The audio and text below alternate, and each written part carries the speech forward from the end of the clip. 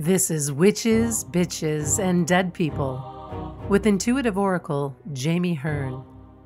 Jamie stirs the cauldron with witches, shamans, healers, psychics, and mediums who bravely share their power and give you insight into what conversations with dead people really look like. It's probably not what you think. Sometimes hilarious, sometimes macabre, and always informative. Hello and welcome back to Witches, Bitches, and Dead People. Today, I'm so excited to chat with Carrie Arnold. She's a Gemini, moon follower, history and paranormal enthusiast, tarot reader, divination, genealogy enthusiast, cat rescue charity supporter, crystal lover, magic practitioner, magic cultivator, witch, small business owner, adjunct professor, information security professional, from which she's retired, and one of our fellow weirdos, which she and I are just talking about. She also studies theta healing and chirology, which are two fascinating topics. Carrie first saw spirit when she was around 8 years old. The spirit was named Mrs. Cunningham. She was simply outside dumping her metal basket of coal ashes that she had gathered from her furnace like she always did. Except she had passed away the summer before. Carrie's always been fascinated with the paranormal. As a child of the woods with a wild imagination, there were always strange sights and sounds. She learned at an early age the magic of the world. As she got older, college, career, and life took over, which happens to all of us. But around 8 years ago, she got reconnected to her spiritual and paranormal side, learning from people that she admires, practicing magic, and reading tarot again. She also became fascinated with her Celtic and German heritage and having researched and practiced magic based on those communities. I mean, those two pieces are probably a topic for an entire podcast episode. But I want to chat with you about like all the cool things because Carrie is just magic in and of it. She is the definition of magic. That's what I'm trying to say. How did you first get interested in checking out paranormal activities in various places? Hey, Jamie, thanks for having me. Boy, that's a lot of stuff going on, right? I'm an avid student, I would say, first of all. So, I mean, I grew up in a great time. I grew up in the 60s and 70s, and there was so much extraordinary stuff on TV and content-wise. Like, just think of some of the shows, The Munsters, The Addams Family, My Favorite Martian, Lost in Space. All of these things were normal. Like, it just really stimulated your brain. Like, go to the library, read a book on aliens, read a book on Egypt, read a book on ghosts. And of course, as a little kid, it was, Nancy Drew and the Hardy Boys. So I was always into like mysteries and researching those things.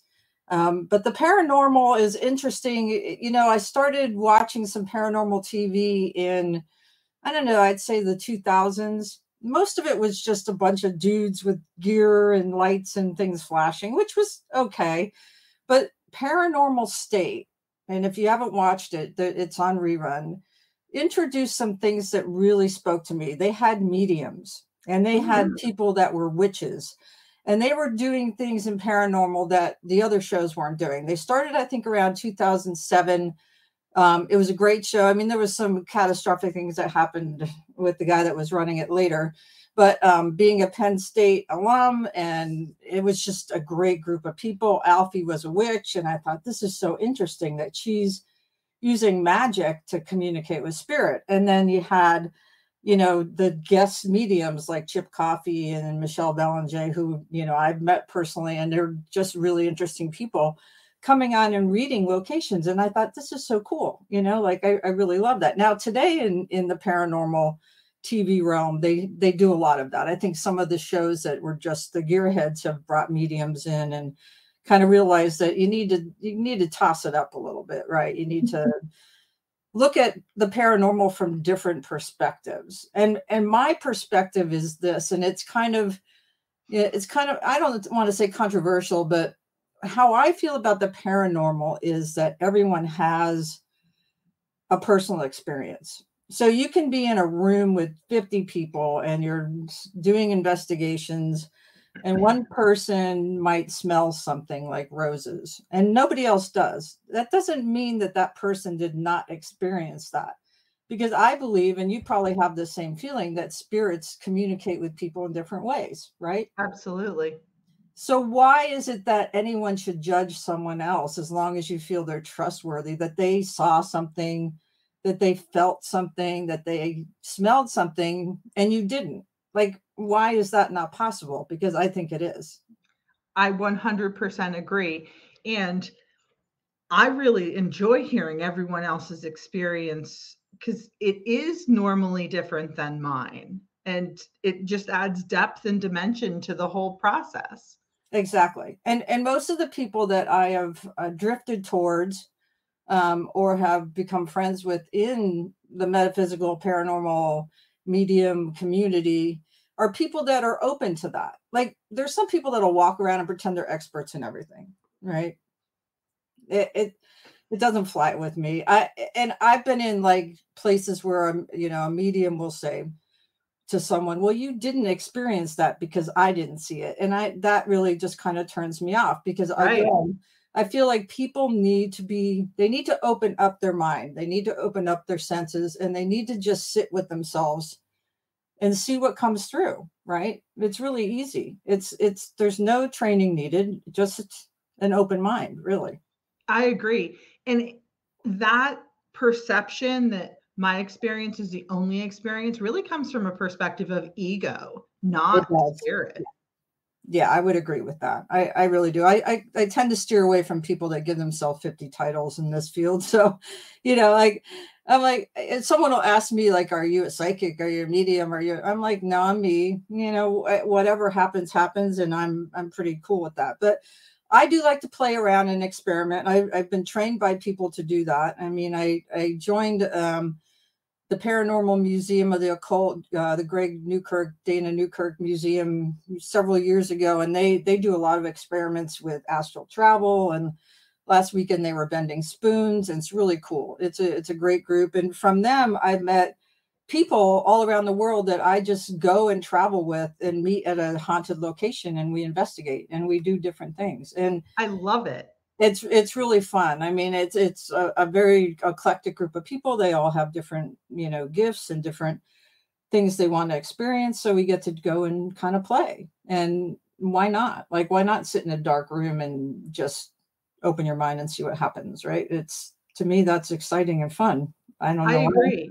but it is. And it's really cool that all of those people from different backgrounds come together with this common interest. Right, right.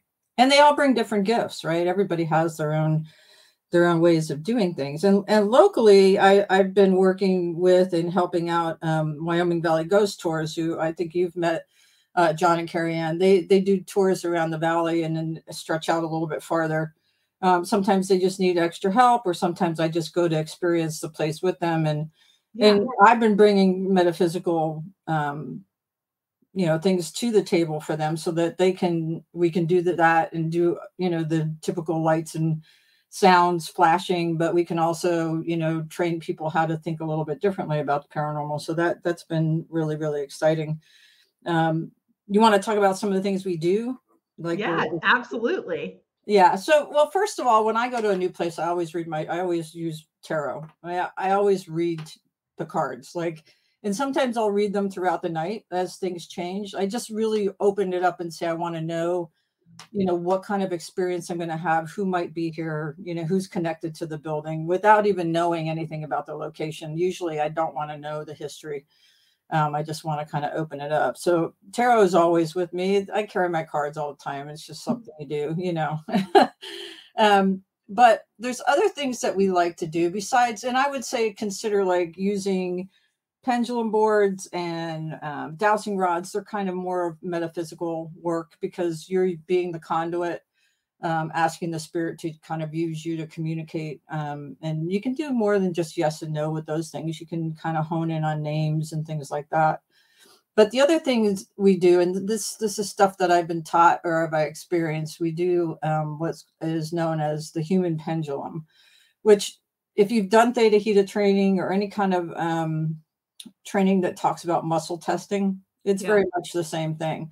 You stand in the middle of a room with two people on the other side of you, and you become the pendulum and the person that the spirit communicates with. So as the person that's driving the session, someone will walk around and ask questions, and once they figure out what's yes and no with the pendulum, meaning the person in the middle, they move that person to answer questions. So you can kind of use that to not only engage and get three people into doing some testing and playing around with paranormal concepts, but it also does sometimes you can get names. I mean, it's really interesting stuff. And depending on the capabilities of the pendulum themselves, people have seen visions, and it's just a really interesting way to investigate. So I like to do that, and it's a good way to get the crowd involved, because sometimes when you go to these events, people just stand there, they don't know what to do. So it's always fun to engage them.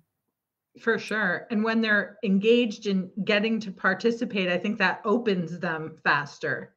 It does. Yeah. And well, that's a good point too. And I like to open a session with grounding and getting people focused on just sending the intention to communicate while they're in the location, like as a group, like just opening their mind to, allowing that communication to occur regardless of how it happens. Like if you don't set that intention with a group of people at the beginning, everybody's kind of disjointed. Right. So, and, if you believe that spirit can read your mind or communicate with you in different ways, why not set the intention at the start to kind of open up the channel, regardless of whether people think they have gifts or not. They all do, and we know right. that. Yeah. It's just a matter of getting them to understand what to do about it. Yeah. Right. And I find it to be rewarding to see people access gifts that they were scared to use. And in that group, it's normally a more comfortable place to do it because you're with like-minded people. The group vibration raises the whole vibration of the collective. And I don't know, I've just seen some really cool results in that setting. Yeah, I think I've worked with you in locations like with other groups of people, and you are very much, you feel the same way I do. Like open it up, get people to figure out, don't be afraid, just sit back and listen to what I'm asking you to do and really participate. Don't just be an observer, because life's too short to just sit on the sidelines. Get in there and get in there and go for it, right? So yeah, like that retreat you did last summer was fantastic, by the way. Hopefully thanks. It was super fun. It was great. The other thing that we like to use, and I'll tell you a little story about the power of this method. It's called something, the Estes method. I don't know if you've heard it or have seen. It's basically when people kind of do sight deprivation with a spirit box, which is a box that captures radio signals in the area, and you put it on a fast speed, and you get this kind of weird noise, and you hear things or whatever. The purpose of it is to put on these headphones that you can't hear anybody around you, blindfold, so your sight and hearing deprived, and then you go into kind of like a trance state, and you open yourself up to communication. That method was developed by two friends of mine from Estes Park, which is where the Stanley Hotel is. Everybody knows about Stanley. Connor Randall and Carl Pfeiffer. They have a show on YouTube that you can watch, The Hauntings of the Stanley. They used to be their in-house investigators, so they knew that place really, really well. Great guys. But they embedded and played around with this method. So you basically get someone under the headset and you ask them questions, and they just respond. And if they're really connected, they respond directly to you and kind of build a story. But we thought we would do that, but do it a little bit differently. So like I told you, I have friends that investigate all over the country. I was in a cemetery in the Wyoming Valley in the meeting house, and had some friends in Michigan that were in a haunted location. So we decided to do Estes between the two locations. The person in Michigan put on the headset and got the name Stark, and they got look up, a couple different words. And then I went under and I got the name George and heart attack and all these different things. We were like, okay, how does that connect? So I started researching, and a lot of the paranormal is researching, which is, again, right up my alley because I love that. We found out that there was a man who had passed away. He was buried in the cemetery I was in. His name is George Stark. He died from a heart attack. I actually had a copy of his death certificate. And the next day I walked around the cemetery and I found where he was buried, and he had a huge gravestone with an angel on top that was pointing up. Awesome. So weird. There was other things that happened, but that's kind of like the short story. There's no reason for that. I mean, I've been in that cemetery many times. There's 4 generations of my family, but I don't typically walk around and read other stones. And George Stark, it was right there. I mean, it was just so bizarre. And I'm not a big believer in coincidences. So yeah. No, I coincidences don't exist in my world. I know. Synchronicities exist. Yes. Yeah. So that was really, really, and as an add-on to that, just to make it a little bit more enticing of how weird it was, we were actually doing Estes right by that grave site earlier that night. And the person that was on the headset kept saying, go left, go left, go left. And when I was looking at the angel and looking where we were sitting earlier, it would have been a left to get to that gravestone. Yeah. I love it. Clark wanted to talk that night in one way or another. Yeah. Yeah. He had some energy to move. Yeah. I know. And the power of, like I said, again, opening up intentions. And that's kind of what you do, right? The other thing I like to use, this is something I've been doing for about 1.5 years. I make black mirrors. And if anybody knows anything about a black mirror, it's not a bad thing. It's really just a scrying technique. And I've made some bigger ones because I love antiques. I used to buy and sell them. So I've collected some older mirrors or frames, and I turned them into black mirrors. And I made this fairly large oval one that I take with me. And I was just having people sit in front of it when we were doing investigations to get a feel for what kind of communication they would get. And one of the things I did as a witch is not only did I energize the mirror, but I also put a protection spell on it. So nothing, and I don't believe in demons. I just want to tell you that I've been doing this for a long time and never come across anything that's demon-like. I would say there's cranky spirits. Sure. Sometimes they might poke and pull your hair only because they're trying to figure out a way to communicate with you. They're not trying to hurt you. They're just trying to reach out. But just in case, so that nothing comes through, but people have sat in front of it and seen their faces change into something. We did it at a location, and this one girl saw her grandmother who had just passed away like about a month ago, and she cried. It was rather emotional. There was another guy that sat in front of it who was definitely a skeptic. I mean, you could tell like skeptic when you're just, sitting in a room and people are just but he sat in front of it for a good long time. And when he moved away, I said to him, did you see anything? He said, yeah, for some reason I saw my brother. I said, oh, that's interesting. He says, yeah, he passed away like 6 years ago. Yeah. But now I've been starting to think more, and I carry a black mirror with me to hold in front, look at it and kind of look behind me to see. And I've seen shadows and things move in it. But now I've got some ideas to do some experiments with the mirror and Estes that I want to try. Ooh. Yeah. That sounds exciting. Yeah. Yeah. I have some thoughts on if someone is sight deprived and hearing deprived, and you're asking questions behind them and they're just describing what they see in the mirror, does that match? Right. I would love to see how that turns out. I know. I can't wait. It's kind of exciting. I love playing around with stuff like that. You don't know what's going to happen. That's the beauty of paranormal in my mind. Yeah. It's not predictable at all. No, It's always an adventure. Yeah, it never gets boring for me. Never.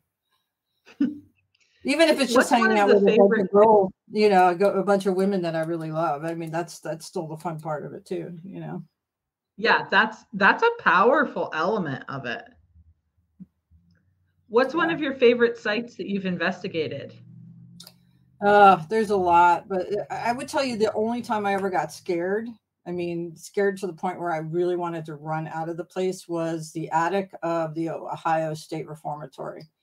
That building is the Mm, building that they used to film the Shawshank Redemption, if you've ever seen that movie. yeah. It's a huge complex. There's prison cells, there's I mean, you could be there for days. And I went there we rented it with like 20 people, but we all split up. But the attic, there was a very, very ugly event that happened there, and the energy up there was palpable. And they said you would see like these lights like shoot down the hallway of the attic, and that you see these little pin lights. It's very strange. It's kind of like seeing fairy lights, but they were white.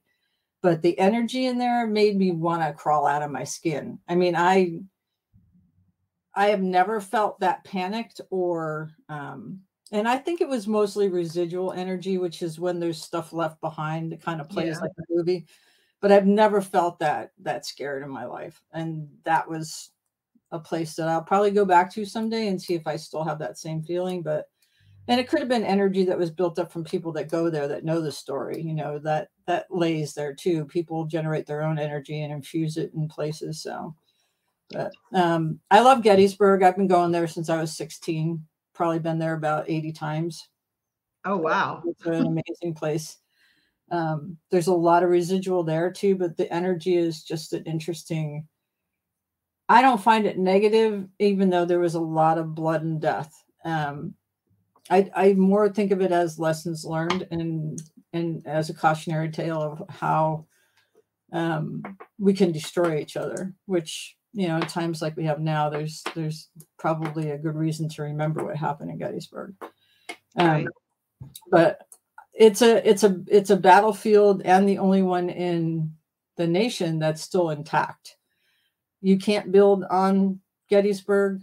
Everything that's there was there during the Civil War battles, and it was a 3-day battle. When Lincoln came and did his address, he claimed it sacred ground. So there's nothing there that wasn't there before. They even grow the same crops in the field that they grew back then.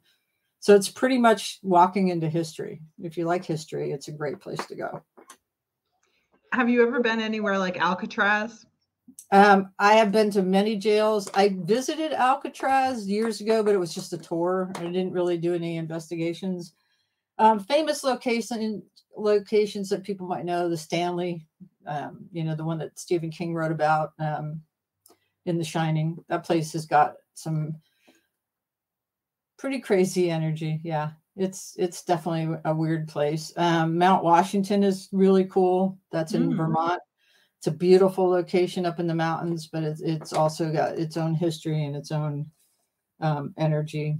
As far as towns and places to visit like that, I love New Orleans. If you have never been there, that's a place that I like to go to. That place has got crazy energy. Savannah. Yeah, That's you on can my walk list. around and you can feel the spirits moving. Yeah. Yeah, I love that there. But yeah, I don't know. There's so many places that I've gone to. Some that, I would never go back to again. Others that I can't wait to go back. I'm going back to Hillview in Pittsburgh, outside Pittsburgh at Newcastle this weekend. So that place had some crazy stuff. Actually saw fog manifest in the basement. That place is Oh, weird. wow. Yeah. Very, very strange. That's fascinating. Yeah, we even have pictures of it. Yeah, it was just there, and then it left. I mean, basements, don't get me wrong, can be, full of moisture, but it was not just that. It just, and you could barely see the doorway. It happened to be an exit door, so it glowed red, so you could actually see the fog. It was very weird. Yeah. So hopefully. That's so neat. I love it. Yeah. Yeah. So all that's fun, but I finally retired, so I get to do a little bit more than I was doing originally. I was an information security IT gal for a long, long time. I still teach up at Misericordia University, some classes here and there as an adjunct just to stay connected to the technology. But mostly what I do is raise money for cats. I have a business. Yeah, let's talk about that. Yeah. So Tell us about your passion for animals. yeah, we've always had animals all of my life. I've loved dogs, and um, it's interesting. I never had a cat until I started traveling a lot for corporate work, and I wanted dogs when I had my own apartment, but it's just, they need more human connection. They need someone to walk them, and they're just different. They're different personalities. They just really need their people. Cats do too, don't get me wrong, but they can be a little bit more independent. So I started with one, and then I just started learning about the tragedy of how humans treat and still treat cats. They feel like they can just toss them out at any time. It doesn't matter if they go outside. Well, it does. There's things out there that want to kill them, including humans. And people get a kitten and raise it for 2 or 3 years and decide to move and say, oh, I can't take the cat with me. And they'll just toss it outside. They'll survive. Well, they might for 6 months, but it's a big problem. It's, there's colonies that people take care of, and then that's a great thing. They get them fixed and neutered. And I help out people that do that work, the TNR work, that trap and neuter, re-release the cats that can't become domesticated, just so they have a life to live for as short as it will be. And then I also help the fosters that take cats and kittens and try to find them new homes. There's so many medical bills, and all over Wyoming Valley, there's women mostly that just, take care of these cats in groups of 20 and 30 and just try to get them, good homes. And wow, food alone is expensive, but when they come in from the outside, a lot of times they have, infections in their eyes, and some of them have, been shot by BBs and have to have amputations, and there's all kinds of, medical bills. So I work with crystals, and I started selling crystals. I have a fairly large online presence. My private group is Crystals for Whiskers, easy name to remember, that I sell from to raise money. And since I've been retired, I've been doing events and taking stuff with me, and doing some witchy crafts and stuff like that to sell around the area.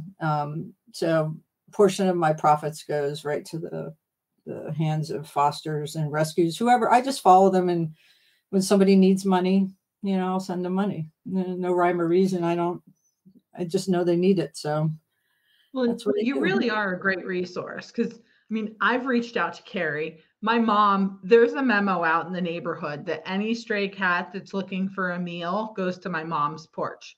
Yeah. So she likes to catch them and at least have them spayed and neutered. So she had caught this one, and it was so cute. It was tiny, and it was really stressed, like it was crying and it was trying to get outside. So I messaged Carrie, and I'm like, what do I do with this? Like, I'm taking care of my 92-year-old grandmother and a cat that's very unhappy. But Carrie talked me through it, and the cat ended up going to the vet, and the vet fell in love with it, and it got a new home, and everyone was happy. Yeah. I have 3 cats now. I have my cat Prince, who's the most friendly cat of all of them. But the interesting story about him is he escaped from a dog fighting ring in Florida. When they found him on the street, he's a gray cat with white markings. He was inked purple, because he was the next one that was going to be tossed in the ring for the dogs to rip apart. Oh. But he figured out how to get out of his cage and took off. He was a smart. wily thing. He wants to go out like all the time. So like the door opens, he knows my routine. Like he literally will run in front of me, and he has gotten out once. And he really just stops in the front yard because there's so many smells. He can't stand it. He's just stopped. But he's an escape artist, so I have to be careful with him. I don't let my cats out. They have a little patio they can go out on. But Prince is crazy. His nickname was Mr. Purple Paws when I got him, because he was purple. But he passed away around the time that Prince died. So yeah, so his name is Prince, and he is a prince. He loves people, hates dogs, hates them. He will attack them. Yeah. He didn't like being in a cage, because they caged him right with the dogs, and the dogs just bark and scream at, try to get sure that that's a trauma response from where he came from. It definitely is. Yeah. So they all have a different story. My little girl came from a Nanacoke colony. She's missing bones in her one front paw, so her paw doesn't touch the ground. It's kind of, she holds it like a punching glove. She's not they don't need to amputate it, but she knows how to get around, but she's just got a few little minor flaws, but she's so cute. She's 8 pounds, and she runs the household. She tells the 2 boys what to do and not to bother her. So I love that. And I mean, we have our own quirks, so why wouldn't they? Yeah. And female cats tend to be a little spicy. Yeah. We only have a male cat at our house that we inherited. Yeah. And he runs the show. Mm-hmm. Yeah. I love cats. They're great. They all have different personalities. So, but helping them is, just something I feel good about. I don't, I'm retired, so I am not, I'm not made of money. I still got to pay medical bills that, until I can get, on federal funded stuff. So I still do part-time work, but anything I can give them, I'm more than willing to help out. Well, and we'll drive some traffic to Crystals for Whiskers. We'll make sure we include a link so people can help your endeavor to support the cats. That'd be great. Thank you. Well, I love chatting with you, Carrie. And next time when you come back, I want to dig into the history of your lineage and how that's impacting your practice. Yeah. It's I have a German side with Pennsylvania Dutch, and the Pennsylvania Dutch actually practice magic. They call it powwowing. So if you were interested in what they do, look up powwow Pennsylvania Dutch. There's full books about the magic that they practice, and it's all natural based, of course. Think Amish. They're very much not connected to electricity or technology or anything like that. But like my grandmother, just a small thing. She used to, when I would get a wart, she would take a potato and cut it in half and rub it on the wart, and then she would go out in the yard and bury it. I love it. That was her solution for getting rid of warts, and it worked. Yeah. I don't know. She always just do weird little things. I mean, just because that's every day. That's what they do. They practice and live it. I mean, the Celtics are very much like that too. So I am traditionally mostly Welsh. My father's family came over from Wales, but I have a little bit of Scottish and Irish in me, so I'm very connected to that community. Most of my magic and deities that I connect with are Celtic. So cool. I'm actually publishing a book on Celtic goddesses right now, so we'll have to connect. Yeah, I mean, Bridget, I love them all. I do. Yeah. For sure. It's a great way to play around with your magical side, is to be connected to the goddesses. Yep. Can't wait to read it. Yeah. Carrie, thank you for spending time with us today. It's been fascinating. Thank you. Hopefully I didn't talk too fast or ramble too fast. I mean, that's a Northeast thing, isn't it? Like, we all talk fast. Well, the beauty of podcasting is people can slow it down and listen to it at whatever speed they like. Of course, I speed it up, but I appreciate that. Thank you, Jamie, for having me. Thanks, everyone, for listening. See you next week on Witches, Bitches, and Dead People. Peace and badass magic. Thank you for listening to Witches, Bitches, and Dead People with Jamie Hearn. If you like what you heard, please subscribe, rate, and review at Apple Podcasts or wherever you listen in.